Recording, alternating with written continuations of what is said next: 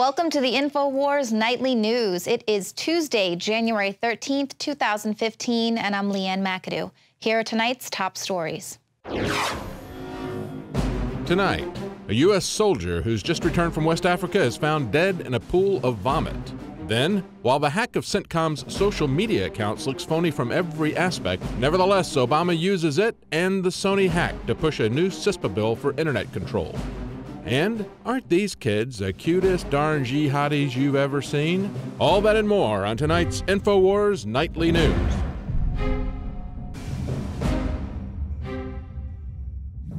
A Fort Hood soldier was found dead in his yard early this morning, and Fort Hood officials have confirmed that the man is a soldier. He recently returned from a deployment to West Africa.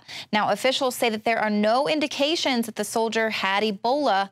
However, medical personnel at Carl R. Darnell Medical Center are running tests as a precaution to make sure that there is no threat to the community. Now, this report mentions, whereas I'll find some other local news on KXAN, they don't really mention that the soldier was found in or near a pool of vomit. This is what actually prompted the concerns about Ebola. Now, about 3,000 troops were deployed to West Africa to help fight the outbreak. Troops returning from West Africa were ordered to undergo a 21-day monitoring period at a controlled monitoring site on post.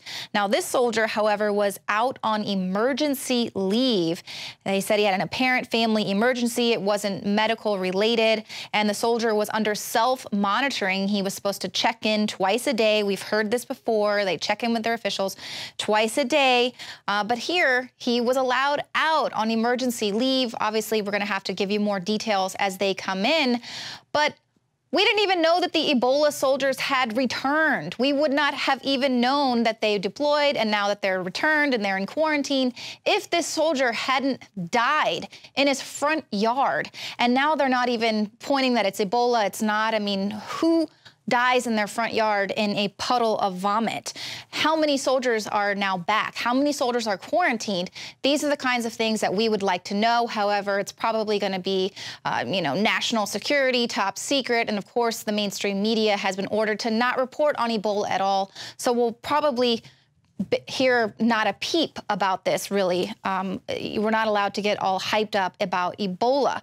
So we will continue to update the story as the details come in, but they don't want you to worry about that. What Obama wants you to worry about is cyber vandalism, fake cyber attacks, fake cyber false flags. That's what Obama is concerned about. That's what's going to allow him to bring in this new reign of tyranny over the internet.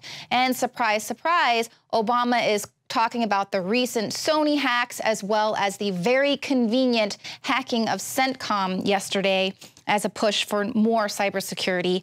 Obama said, with the Sony attack that took place and with that Twitter account that was hacked by Islamist jihadist sympathizers yesterday, it just goes to show how much more work we need to do, both public and private sector, to strengthen our cybersecurity.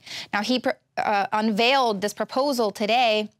This is going to increase sharing of information on cyber threats from the private sector with protection from liability. The measure will also criminalize the sale of stolen financial data and will require companies to notify consumers about data breaches. So, of course, those are good things, but let's focus on the fact that they're going to be now sharing information. Companies can easily share all of our information with government agencies very easily without a warrant, and they don't have to fear being sued by any civilians who might feel that they violated their constitutional rights. And it's getting so ridiculous now. They can just throw out any false flag out there, hack themselves, hack their own Twitter account, and then it's a new cyber vandalism, and then calling out for more laws, more government agencies to oversee this. Meanwhile, all of these agencies are already put in place. We already have massive NSA surveillance, and it hasn't stopped a single terror attack, nor did it stop CENTCOM from being hacked.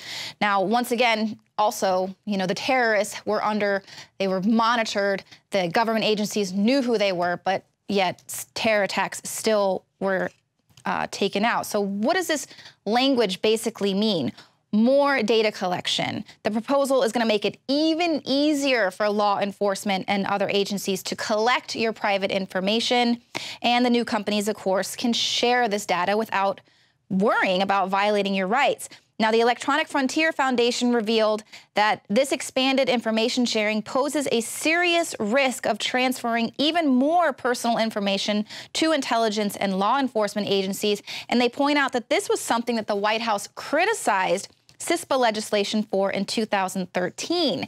And the CISPA law was written so broadly that internet companies could share Americans' emails, text messages, and even files stored online with the feds. And of that, one of the key provisions of CISPA was that it was written notwithstanding any other law.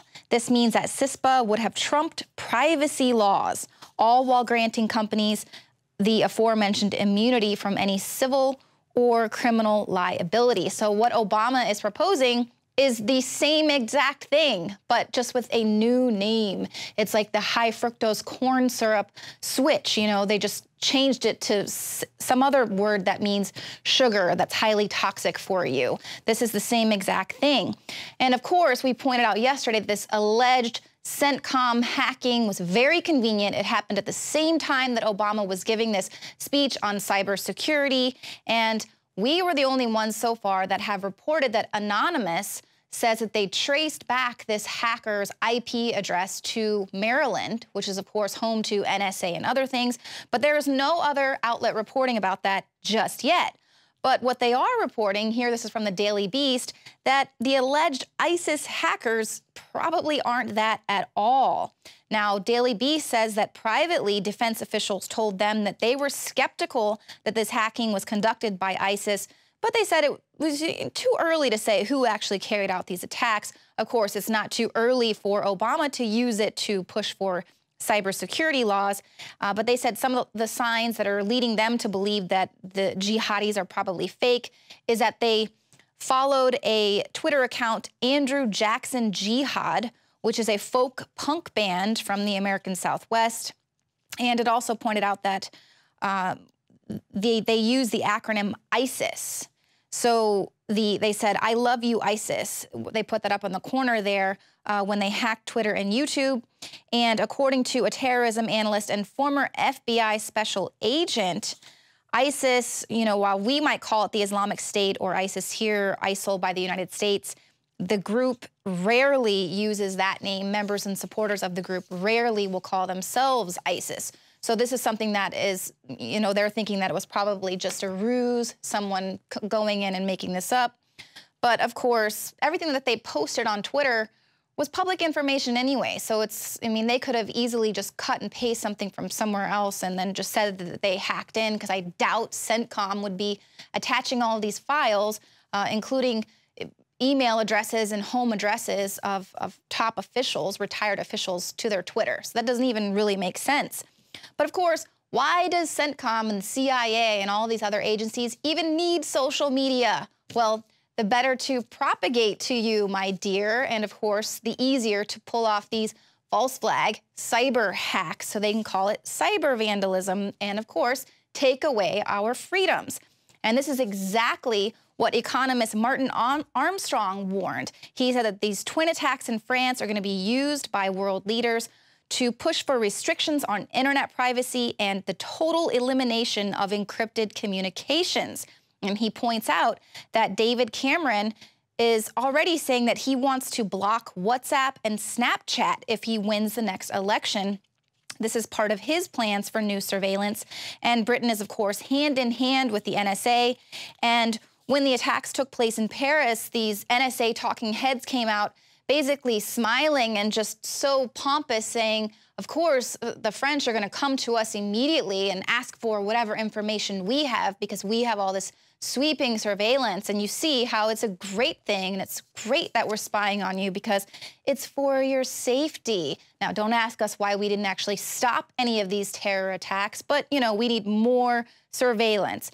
Now, former Democrat and Senator Joe Lieberman takes it a step further. He basically says, taking it to the pages of Wall Street Journal, calling for a global war on Islam. Lieberman writes that The inspiring unity that filled the streets of Paris on Sunday in defense of freedom must be transformed into the mighty unity that is necessary now to defeat radical Islam before it kills more people and takes away more freedom. Now, let's just point out that it's not the Islamic radicals that want to take away our freedom. It's the tyrannical governments who are taking away our freedoms, and their mainstream media minions who bow down to the demands of terrorists and refuse to post cartoons because they don't want to be offensive. Meanwhile, they'll post beheading videos and videos of a policeman being shot while he's begging for his life. So that's what's actually taking away our freedoms. But I digress. Lieberman says that nations must exploit the outrage produced by terrorist attacks to officially declare war. His selective war against Islam calls on the United States, France, and other nations to form and lead a global alliance against radical Islam, calling on Saudi Arabia, United Arab Emirates, and Egypt, to name a few. He says because they have such a huge Muslim population there who don't share the extremist views of these terrorists. And Kurt Nimmo here in this article points out how Saudi Arabia and the Gulf Emirates, along with the U.S. military and the CIA, are directly responsible not only for the rise of the Islamic State, but also al-Qaeda and the Taliban. So he's basically calling on these people who are directly responsible for the rise of the Islamic State to fix the problem that they created. Problem, reaction, solution. So that's something that, we see again and again and again. But rather than starting another war to fix the problem that you created, here's a better response. In wat ik noem de wijsamenleving. Ja, en als je het hier niet ziet zitten, omdat je humoristen niet ziet zitten die een krantje maken, ja, mag ik het zo zeggen, rot op. So that was the mayor of Rotterdam speaking on live television just hours after the shootings in Paris, basically saying that it's incomprehensible that anyone could turn against freedom, but if you don't like freedom, for heaven's sake, pack your bags and leave. Now, we'll want to point out that the mayor, Mayor Abu Talib, grew up the son of an imam in Morocco, but he moved to the Netherlands in 1976. So here he's, saying that his fellow Muslims, this is not what they agree with, but if you have a problem with freedom, pack your bags and hit the road. So take notes, Obama. ISIS, or whatever radicalized group that the U.S. and others have created to do their bidding around the world, they're not the JV team. They are out here doing their own thing now, and it's time to stop being politically correct. It's time to start taking these hard stands like this, and it's definitely time to stop believing the propaganda that's being pumped out about these groups, to not speak up because then, that's Islamophobia or whatever. This is the time to speak up, because let me show you what political correctness looks like. If you just go to the ISIS Twitter, ISIS floods their Twitter feed with their babies, right? It's just like any Facebook parent floods their Facebook with their pictures of their kids. Well, here, Gawker is saying the ISIS babies are so freaking adorable. Oh, how cute. If you scroll down, you see some of them have their little baby AKs and stuff, and they talk about how these kids are just so darn cute, the cutest darn jihadis you've ever seen.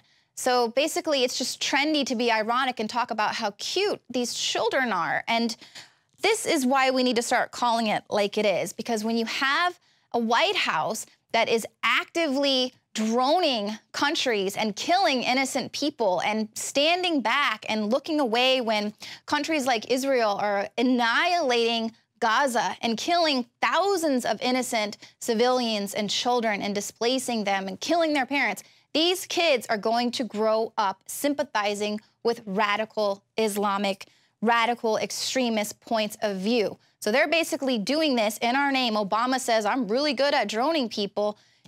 Doing that in our name. It's time for us to stop allowing this to happen and start calling it like it is. A mother is basically calling out ISIS, saying, stop coming for our children. Leave our children alone. This is a suburban Chicago mother of 19-year-old American Mohammed Hamza Khan, who is facing terrorist charges for trying to join Islamic State militants. She, of course, condemned their violence and said that it's completely at odds with their Islamic faith, which is, of course, something that we're hearing a lot from the majority of Muslims. She accuses the group of brainwashing youths into joining their ranks via social media.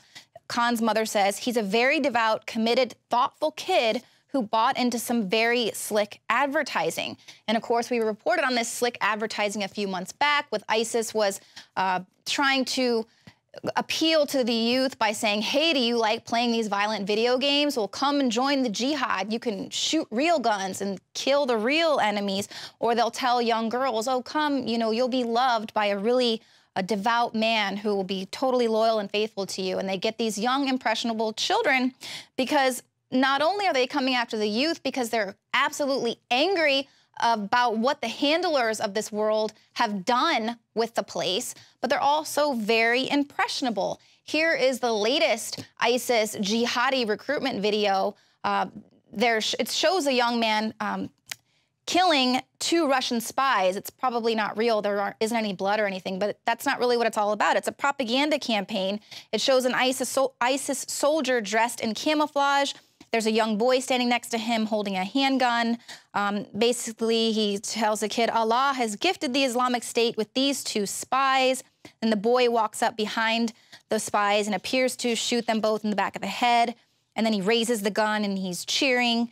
And after these supposed executions, the young boy is asked, who will he be in the future? And he responds, I will be the one who slaughters you, non-Muslim. And then he smiles and he says, I will be a mujahid, God willing. So this is what's happening, is they're basically teaching young children to come and join them. It's oh so cool. It's oh so trendy. ISIS babies are just so darn cute. Just look at them all there in the Twitter feeds. They're not taking down the Twitter feeds. They're not suspending these accounts. They're promoting these videos. They're allowing this to happen. So this is basically our job now, is to start calling it like it is. And this is not cool. It's not trendy. And we do need to start speaking out about it. And yes, Obama did need to send someone to the Paris rally where they were protesting against this violence. Now, coming up, even more proof that Wi-Fi everywhere is really bad for your kids, and you will not believe what some idiot invented to help the surveillance state. Every year we make resolutions to lose weight and get in shape. And the truth is, it's hard, even with diet and exercise, because of toxic food in our environment that is stressing our bodies more than ever before. Working with experts in nutrition and biochemistry, I found that super high-quality nutraceuticals, in addition to my diet and exercise, were the answers that synergistically worked. I could see the drastic changes every day with the amount of weight I've lost, my increased stamina, and more of a twinkle in my eye. That's why we are now so excited to launch the INFOWARS Life Resolution Pack, combining 3 essential formulations: oxygen-based cleanser Oxy Powder, the Secret 12 bioavailable vitamin B12, and your choice of super female or super male vitality. Now all available at a discounted price to you and your family to bring in the new year and make 2015 a true success. That's InfoWarsLife.com or 888-253-3139. 2015 is the year to do it, and it all starts at InfoWarsLife.com.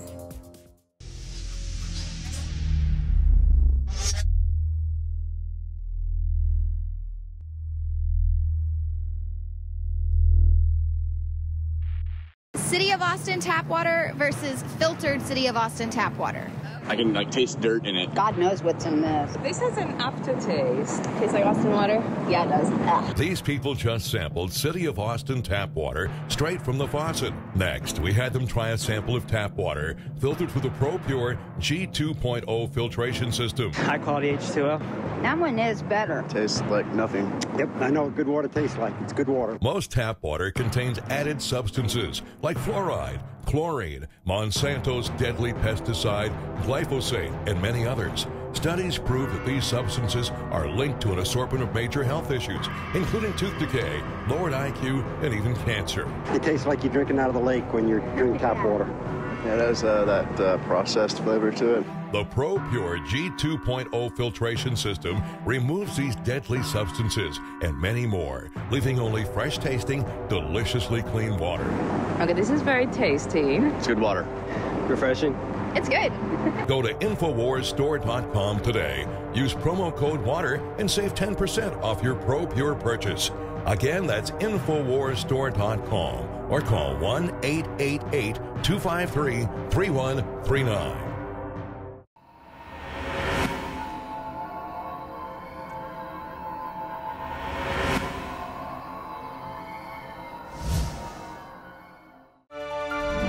A new study suggests that Wi-Fi exposure might be more dangerous to kids than previously thought. Duh, you heard it here first, folks. We have been telling you this for years. Of course, now people are going to start reporting on this. This study is basically pointing out that the World Health Organization, or the International Agency for Research on Cancer, lists RF EMF as a Class 2B carcinogen. Radio frequency electromagnetic fields include radios, televisions, microwave ovens, cell phones, and Wi-Fi devices, which are, of course, ubiquitous. Now, this report is entitled, "Why Children Absorb More Microwave Radiation Than Adults and the Consequences."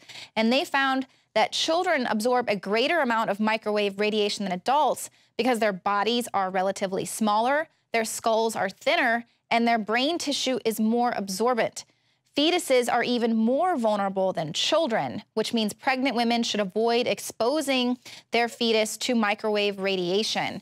And it's not just cell phones, but think about all the time that you stand by your microwave while it's preparing your food, or when you open the microwave to just check and make sure your dish is heated up properly, and then you close it again. All of those microwave radiation, all those waves are right there at the microwave. It's not contained. You've got to stay a few feet back. But they also suggest that girls and women should not put their cell phones in their bras or their headscarves.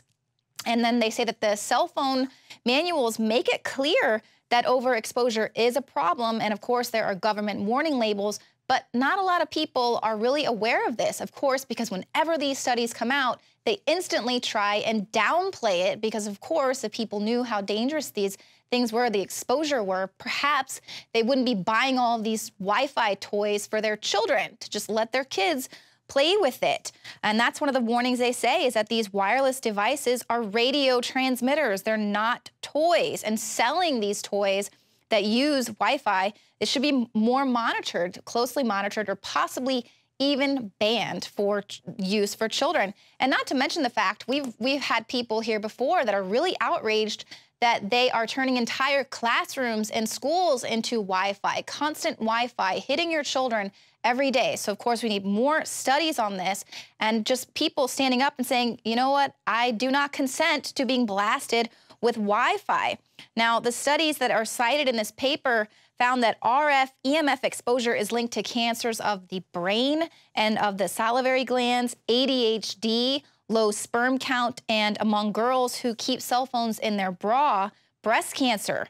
Now, the average time between exposure to a carcinogen and a resultant tumor is 3 or more decades. So basically what that means is we have absolutely no idea what the effects of all of this Wi-Fi and all of our smart homes and all of our smart cars and all of these devices that we just can't wait to get Wi-Fi around the entire city, around the entire world.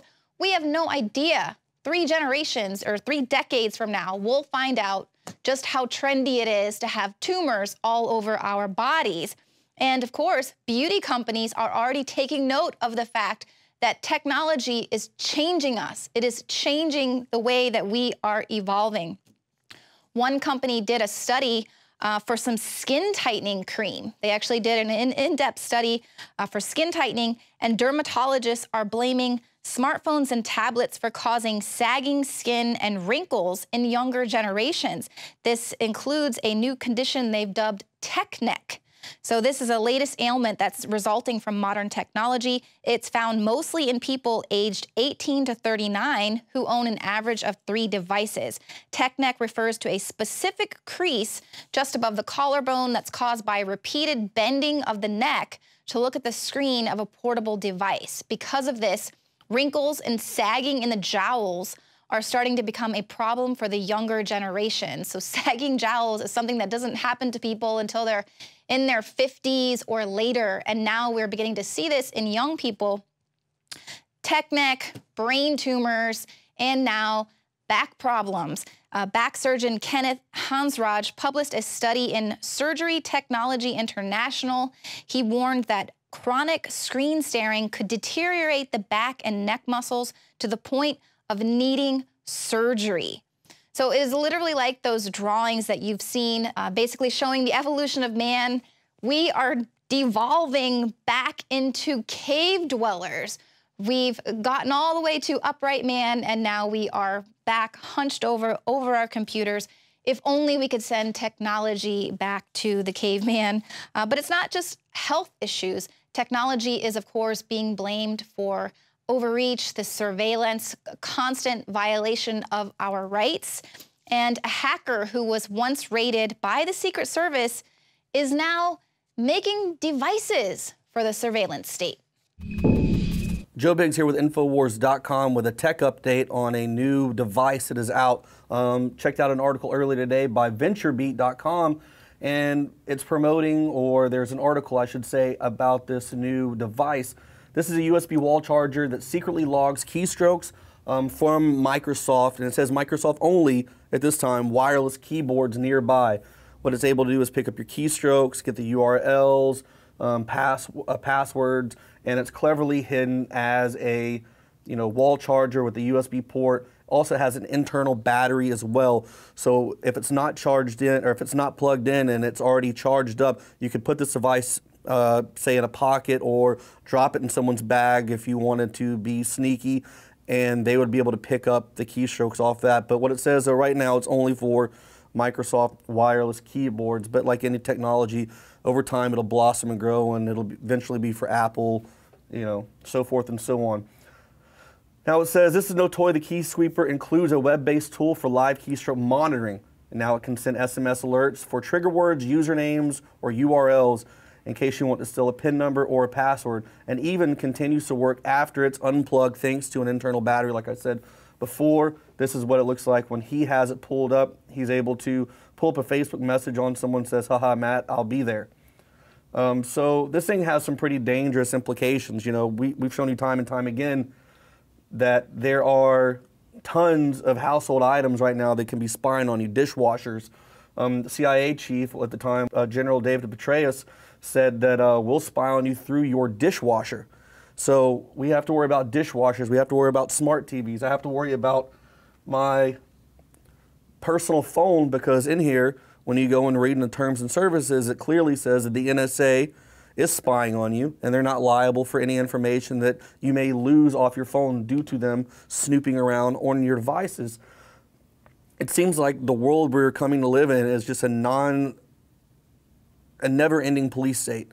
Everything that we have, all of our tools are watching us, and this is going to get every keystroke that you have as well. So this is something that, I just can't stand seeing that, one day, if I ever have kids, they're going to have to grow up in this world that, you have to worry about what you say, because we keep seeing our freedom of speech attacked with the Interview movie, how they're making people scared to show the movie, the Charlie Hebdo attacks in France, where they're trying to attack people for speaking. What's going to happen when we have all these devices and they crack down and there's martial law and they're listening to everything you say? Are you going to be fined based off what you say in your own home? Sanctimonious asshole. Melina Huxley, you are fined 1/2 credit for a sotto voce violation of the verbal morality statute. Or will you be thrown in jail because you've said something bad against the government? This is what it's all coming to, and this is what we have to do. We need to become aware. We need to talk to our friends so we can protect ourselves against these tools. Here's a little background on the guy who invented this part. It's called, his name's Sami Kamkar, and he is the guy who invented this keystroke logger. It says, Sami Kamkar, he's 30 years old, is a privacy and security researcher, computer hacker, whistleblower, and entrepreneur. At the age of 17, he co-founded Finality, which was a $46 million company in private funding. He is best known for creating and releasing the fastest spreading virus ever. That was the MySpace worm Sami. After that, he was raided by the U.S. Secret Service, Electronic Crimes Task Force, through the Patriot Act. He's also known for creating Skyjack. Skyjack is a drone, or a spy drone, hacker drone, that he can send up. Once it goes up in the air, it can take control of those other drones. It brings him the controls back to his monitor, and then he's then able to make those drones do whatever commands he says, and renders the people who have them useless to do anything with that. So this guy is a young guy, very smart, rated by the Secret Service. And now all of a sudden, in 2011, Camcard joined the board of directors for Brave New Software, a non-profit organization originally funded by a multi-million-dollar U.S. State Department grant. So this guy is definitely into something right now. Who is he working for? Is he really trying to help expose weaknesses in electronics? Or has the government turned him and he is helping make these things to spy on Americans? I'll let you decide, but this is something interesting. Like I said, more and more of these devices are being made. This is another shackle to make you a prisoner in your own home. This is something we have to talk about. Continue to tell your friends, share the word, share these videos. Go to INFOWARS.com. Make sure you watch the nightly news at 7 p.m. Central, and also watch the Alex Jones Show from 11 to 2 p.m. Central, Monday through Friday, and then also the show on Sunday. Once again, I'm Joe Biggs with INFOWARS.com. Yesterday, a D.C. Metro passenger train stopped abruptly and filled with smoke. One person died and others were injured. Some are still in the hospital. But the issue here is that the passengers remained inside of this passenger train for 30 minutes. They were told over the speakers to remain calm, stay inside of the vehicle, and they did that. One person died, so they obediently remained in a smoke-filled train for over 30 minutes. Is that what you do? You remain calm until the firefighters arrive? Hey, Rob Dew with INFOWARS.com, and I want to put out this quick report on the train fire or smoking that was happening last night in D.C. Here's some of the headlines on the Drudge Report. Mystery smoke kills one, injures scores in D.C. Metro. People were throwing up around me. Terrified passengers stuck on train. There's a Washington Post article, one dead after smoke fills Metro train station, forcing evacuation. And it talks about these two Voice of America employees, which is interesting. That's a propaganda outfit of the United States government. These two Voice of America employees got on the yellow train heading toward the Pentagon about 3 p.m. The 6-car train had gone about 200 feet when it stopped. The train operator said, "There's a problem, nobody move." The men said the car quickly began to fill with smoke. Now that's where it gets just totally effed up. Why would you sit on a train for 30 or 40 minutes while it's filling up with smoke? When you're only, these guys said it was 200 feet from the platform. Obviously not that very far. Other reports said that trained Metro employees actually got on the train and told everybody to get down low and not move. Why would you do that? If you have smoke coming in, you have to get away from what's causing the smoke, which is obviously where you're going, because that's where the train stopped. It stopped as it got to the smoke. Well, the NTSB did an investigation. They're actually 800 feet from the platform. Still, how long does it take you to walk 800 feet? Do you really have to sit there and wait for the firefighters to come evacuate you? Well, for one lady, that was too late. She died. She died from the smoke inhalation, and that's what kills more people in a fire. It's not the heat from the flames. It's not the flames themselves. It's inhaling the smoke. So, do you wait 30 or 40 minutes inside a burning house to evacuate? Do you wait for the firefighters to come and say, hey, it's okay to evacuate? No, but you're in DC. These people are probably used to being told what to do. They're probably government workers, most of them. So they're used to not lifting a finger unless somebody else tells them to do it, which is really sad that this had to happen this way. And you had a few people injured and some smoke inhalation, so who knows what's going to happen. Now, after reading this, I'm like, could this have been some weird drill they were running to just see if they could keep people on the train? And then I started looking up about this, and oh, lo and behold, here out of Daily News, NYPD subway gas attack test on Monday, and this was from 2013. They were using a harmless, odorous, non-toxic gas that they used in the Manhattan Project, and we're going to trace it going through the subway system to see how it reacted, how it moved, to test for a biological attack. But that's not the first time it was ever tested. Here's another one from the New York Times. Test gas attack is coming to subway, this time with fair notice. So it talks about the test that I was just talking about, but then you go down to the bottom of the page. A team of Army researchers from a unit that specialized in biological and chemical warfare came to New York in June 1966 and secretly dropped light bulbs loaded with what they regarded as harmless bacteria onto the tracks of stations along the Avenue of the Americas. Another technique was to drop light bulbs on the sidewalk ventilation grates and let the cloud of bacteria drift down below in a kind of mist. People waiting for the trains got doused with the stuff. And there's a quote from a book, when the Clouds and Guelph people, they brushed their clothing, looked up at the grating, and walked on. Other scientists brought meters and satchels and handbags to measure how quickly the stuff spread. Concerned they might have to explain what they were doing, they brought fake letters of identification. Nosy bystanders were given icy glares and backed off. Although the bacteria was generally believed to be harmless, there were reports that people were sickened by them. But it was years before anybody had realized that the Army had carried out this and other experiments, and they were done by a special unit at Fort Detrick, Maryland. People who came up with, it was the anthrax, the militarized anthrax, that's where they said it came from. And working with the Central Intelligence Agency. And it didn't come to light until 1975 when they had those congressional hearings on the CIA with the heart attack gun and other such things. So was this a test? Probably not. It was probably some malfunction. But what I don't get is why the passengers stayed on the trains for 40 minutes before firefighters came to get them out.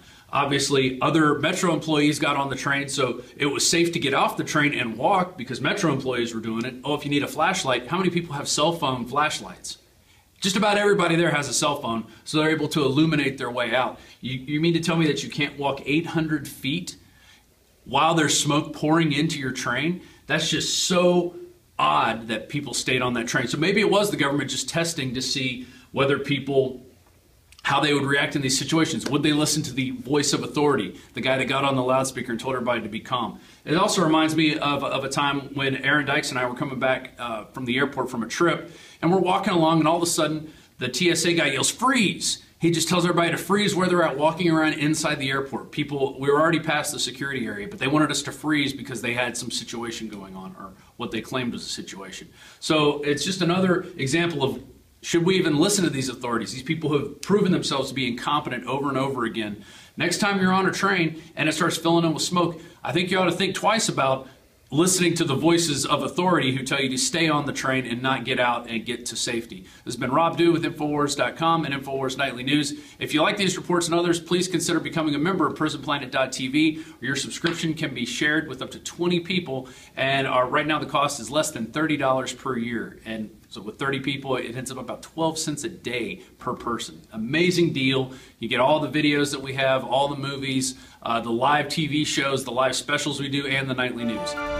2015 is almost here, and with it comes those New Year's resolutions to finally transform your body the way you want it. There's a reason over 88% of New Year's resolutions fail. Make this year different by equipping yourself with Oxy Powder, the next level in cleansing the body naturally. Using super oxygenation, Oxy Powder, available through InfoWarsLife.com, gently cleanses the body while you sleep with easy capsules. Tens of thousands of individuals have used Oxy Powder to cleanse their bodies and aid in their transformations. Even InfoWars Nightly News Director Rob Dew has been using Oxy Powder with incredible success. Took it that first day, and then I took it for 6 more days after that. 12 pounds melted off in about a week. I'd say a week, 7 days. 2015 can be different. Diet and exercise are important, but a lot of us have already tried that. Oxy Powder flushes it out. Secure your Oxy Powder at InfoWarsLife.com. That's InfoWarsLife.com or 888-253-3139. Sold out for weeks due to the difficult and extensive proprietary process behind its creation, the exclusive InfoWars Life Secret 12 formulation is now back in stock in the last limited shipment of 2014. The most bioactive form that has been created with our proprietary process. This ultra-clean vitamin B12 nutraceutical has been carefully crafted and developed over the last 2 years and is based on cellular science of how your body actively absorbs essential nutrients. Secret 12 is taken by mouth, right on the tongue, and then swallowed. No needles, no injections. Vitamin B12 deficiency is linked to scores of serious problems. And Secret 12 is a fusion of 2 organic, proprietary forms of vitamin B12, bringing you a true nutraceutical quality vitamin B12. Secret 12. Secret 12 is an excellent Christmas gift and is tailor-made to boost your New Year's resolutions. Supplies of Secret 12 are very limited. Secure yours today at InfoWarsLife.com or by calling toll-free 888-253-3139.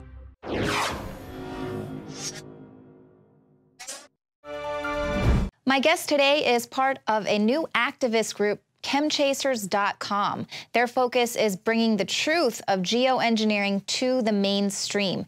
They're going to do this by compiling a lot of video evidence of actual spraying going on, as well as they're asking users to submit their own independent lab tests.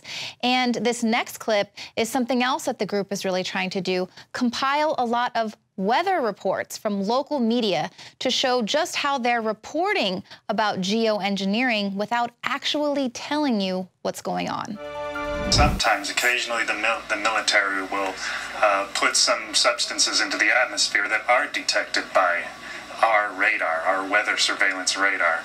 This is actually not rain. This is called chaff. This is something that the military actually let out of their aircraft a couple of hours ago. It can be plastic, it can be aluminum, and basically it's something that they emit from the aircraft in order to confuse radar. Dominic with Chem Chasers, thank you for joining us today. Now, why was it important for you to put this compilation video together and kind of get the ball rolling to talk about geoengineering? I thought it was really important for the American people to see that even the news is reporting on chemtrails. They're sometimes using the code name chaff or contrails, but they are reporting on it. Exactly. We've actually played video. A weather reporter years ago was talking about chaff, and he was explaining very calmly about how it's just these metals being released into the sky, and basically it's to block the radar. Someone there mentions that it's to block these planes from the radar. Why would that be something that's important to do? Doesn't that mean other planes might be blocked from the radar as well? But also, looking at those fibers, the chaff, I don't want that floating around in the sky. Yeah, you know, that stuff, they haven't done much research on real military chaff. And they say it's non-toxic, but, you know, they show clouds on these radars covering most of this Florida state and trails that move state to state. And that would mean that this chaff is traveling in large amounts over the U.S. Absolutely. And you mentioned when we talked earlier that one of the things that was really bothering you about this is that on the days that they're reporting, the children and elderly should stay inside. Days, you know, where the air quality is really poor, these are the heavy spray days. It's kind of what prompted you to get out there and start recording these events. Yeah, on the local level, when I check the air quality, I live in a valley where some of the pollution somewhat settles, and more often than not, it's at a level 5, and that means everybody should be inside. The schools are not alerted about this. Nobody seems to know when I talk to people on the street that the air is this bad. And the problem with this is that when I see them covering the whole valley with grids and trails, it's literally trapping the pollution in like a greenhouse, and it's making it even worse. Exactly. And the chaff, those type of things, it looks a lot different than what we've seen with the chem webs. We interviewed Marie Snow a few weeks ago, and she had given us video of these chem webs. Actually looked like spider web fibers, and these things were collecting all over the fence posts there in her city, in her town. But you actually saw this falling on your daughter's school. And that's something that should be concerning to parents everywhere. These are falling on your children's school. They're falling all over the playground, in your backyard. They're everywhere. And here we have news reporters that fail to investigate and find out what this really is. Yeah, you know, a couple months ago, we had the exact same thing happen to us that happened to Marie Snow. We were outside filming a couple very low chemtrails that looked really thick, and we set up a tripod, and within an hour after the chemtrails were laid, they had expanded, moved in front of the sun, and the sky filled with these string-like fibers. And we knew it was coming from the chemtrail. And so, Dominic, all of this gaslighting and this disinformation, especially when you could see it with your own eyes, it's affecting your daughter's school. All of this stuff is what really prompted you to start the Chem Chasers web series. Talk to me a little bit about that, and what do you hope to do with this show? Yeah, when the webs came falling on my daughter's school, that was the last straw. And we had already been filming chemtrails for a few months, and we had a lot of footage, so we decided to get going with this show. And we get a lot of support. We get people from around the whole world sending us pictures and videos with the exact same patterns, the exact same sun blocking, the same grids, all of it. And we hope that this show is going to be able to reach the American people. I feel like a lot of the geoengineering movements just haven't gotten to the general public yet. And we think with this reality show, it might be a way to get to the average Joe. Exactly. And I know that you have a place on your website where people can submit their lab tests. Marie Snow and her friend, I apologize at the moment, I can't think of her name, but they have the Geoengineering Fallout Evidence Facebook page. And I know she also has the lab, the information there where you can send your samples to the lab. It was about $40, she said. But basically, people are trying to now compile this evidence. So just along with your show and independent lab tests, people can find out what is there. So is that what that button is there for people to submit their lab tests? And have you done any independent testing on your own? The lab test section on our website is going to be available soon. We are still in the process of getting our results back. And Marie Snow's Geoengineering Fallout Evidence Group would be the best place to go if you have your own samples. She'll give you information on that lab and where to send them. We want to demand evidence. We want to know, is this safe? We want proof that it's completely safe. There, the news reporter just so casually says, oh, we're just doing testing and putting some metals into the air. And is it safe? Is it safe for us to breathe? And we've seen so many times in the past where, you know, we can't really trust the EPA and these other government agencies to give us the whole truth and nothing but the truth. So we've got to do our own independent testing. Well, what else can people do to kind of get the truth out there and demand some answers? What else do you guys, you know, hope that people can bring to you? A lot of people don't even know what chemtrails look like. Just because you do not see a chemtrail in your sky doesn't mean they haven't sprayed in another city close by and that trail is blown over into your city and expanded and looks like a cloud by the time you see it. So be suspicious of everything in the sky. If it looks like aerosol or filaments falling out of it or strange looking, take some pictures, take a video and send it to tips@chemchasers.com. And we'll take a look at it and put it with the rest of our database. And yeah, I think people are going to be really surprised to see just how many different kinds of chemtrails, geoengineering, solar radiation management.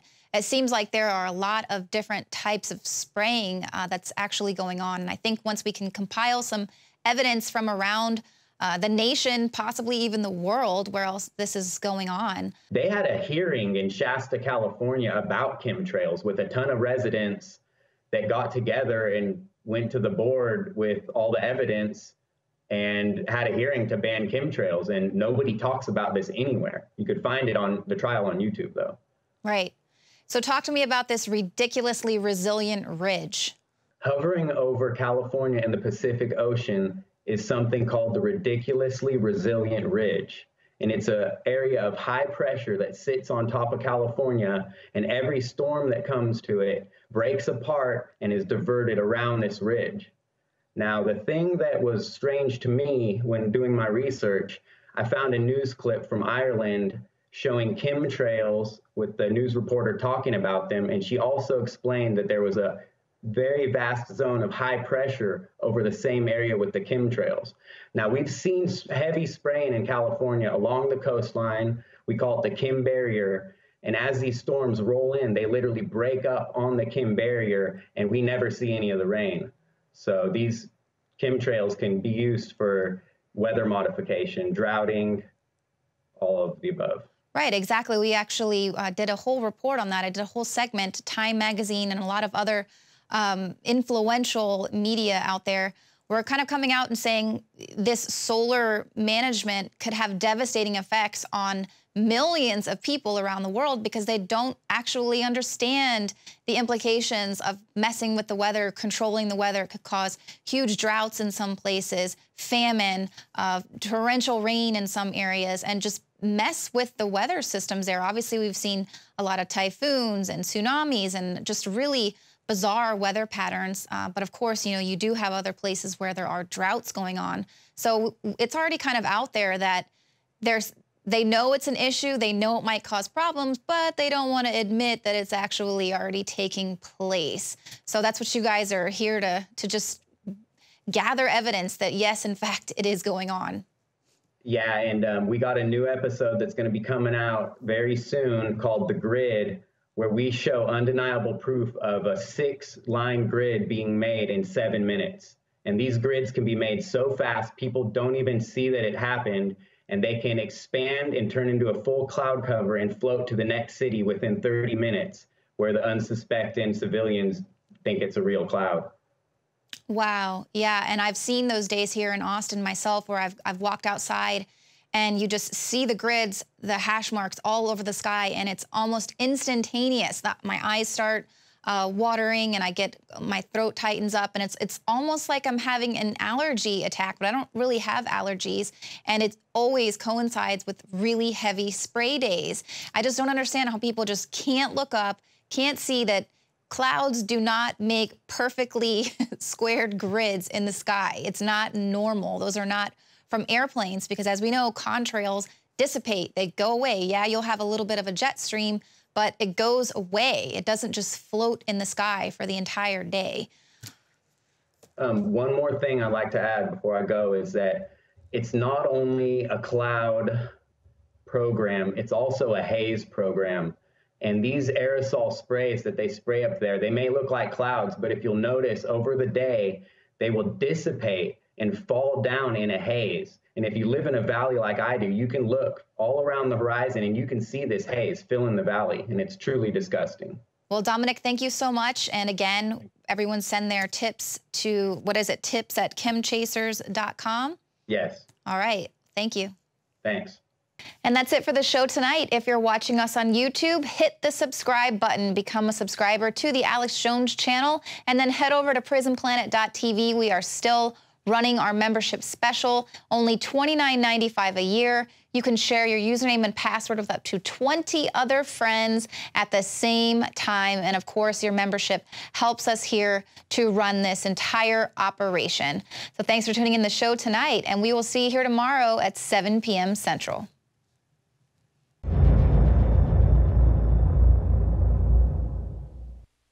City of Austin tap water versus filtered City of Austin tap water.